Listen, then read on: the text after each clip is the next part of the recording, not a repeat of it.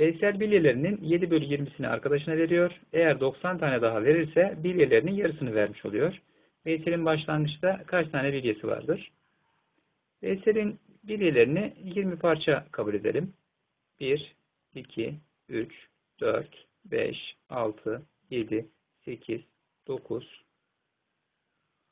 10, 11, 12, 13, 14, 15, 16, 17, 18, 19, 20 parça kabul ettik. 7 parçasını arkadaşına verdiği için 7 parçayı tarayalım. 1, 2, 3, 4, 5, 6, 7 parçasını taradık.